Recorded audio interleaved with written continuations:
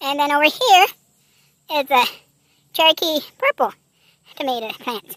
I'm hoping that they will grow good and will thrive, and I will get a lot of tomatoes. Howdy, this is my yarn spun life, and I just wanted to show you something. Right there, it's getting ripe, and I might wait until tomorrow.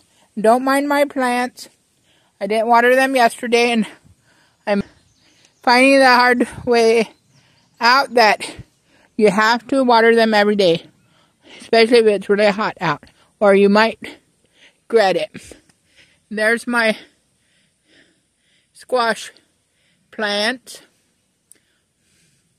and thank you for watching. Bye.